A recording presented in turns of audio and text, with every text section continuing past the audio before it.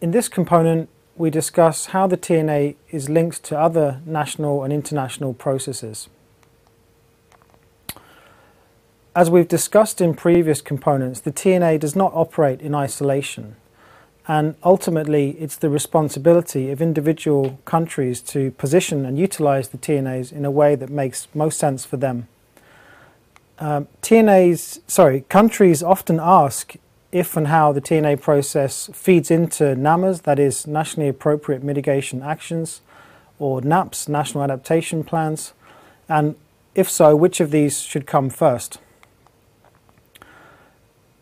The technology action plans, as discussed in the previous component, should really focus on what can be done to scale up investment in low carbon and climate resilient technologies. And that is the overall objective and starting point for working out how the methodology and outputs of the TNA should relate to other UNFCCC mandated initiatives, including the Climate Technology Centre and Network. It's important to remember that the TNAs focus primarily on technology and not on understanding climate risks or strategies per se. And again, the TAPs are really the main starting point for linking the TNA to other initiatives. We can understand the wider processes in terms of adaptation and mitigation. On the adaptation side, the National Adaptation Plans, NAPs, or previously NAPAs, are used as a means of identifying medium and long-term adaptation needs and developing and implementing strategies and programs to address those needs. It therefore makes sense for countries that have already conducted or are close to completing their NAPs to use the TNA process as a means to address the issues identified in the NAP. For example, Peru is devoting the chapter on technology in its third national communication to the results of its TNA. And in Colombia, the Regional Development Plan for Cartagena draws upon the TNA for its adaptation plan. On the mitigation side, the situation is more often reversed. The mitigation project concepts that are detailed in the TAP have the potential to be formally registered as NAMAs by the participating countries. And on that point, the Technology Executive Committee of the UNFCCC has published a briefing entitled Possible Integration of the TNA Process with the NAMA and NAP Processes, and we encourage countries to read those documents. But in the bigger picture, the TNA TAP process is really a step towards securing external financing from various multilateral sources, including, for example, the Green Climate Fund.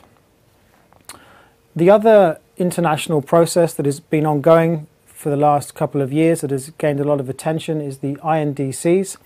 That stands for Intended Nationally Determined Contributions, which was agreed upon in 2014. And since then, some discussion has taken place on how TNAs can and should relate to the INDCs.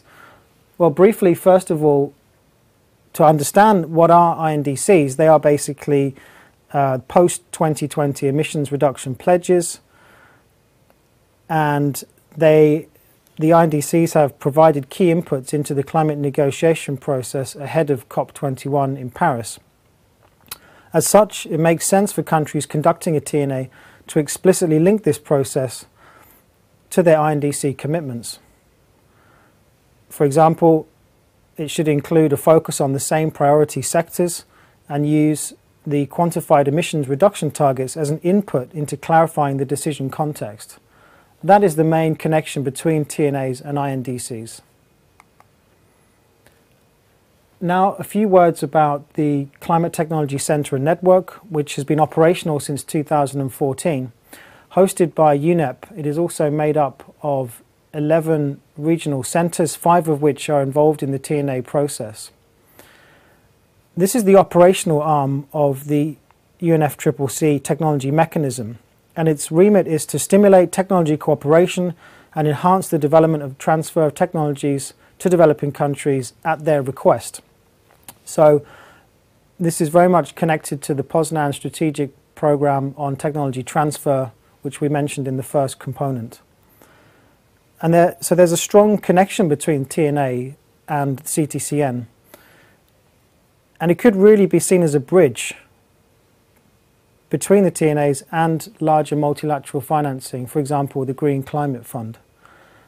In terms of what the CTCN provides, it's offering technical assistance to developing countries and a knowledge platform on low carbon and climate resilient technologies.